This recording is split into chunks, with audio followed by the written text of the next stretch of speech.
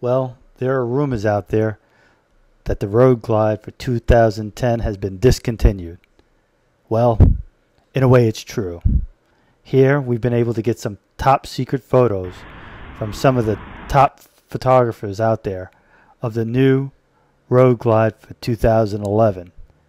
As you see, it has a liquid cooled engine, 125 horsepower of mean spirit, blacker than the day is night, and faster than any other cruiser out there.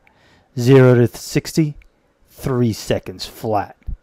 Now this bike is not for everyone, and definitely not for the faint of heart. This bike's only for the real riders.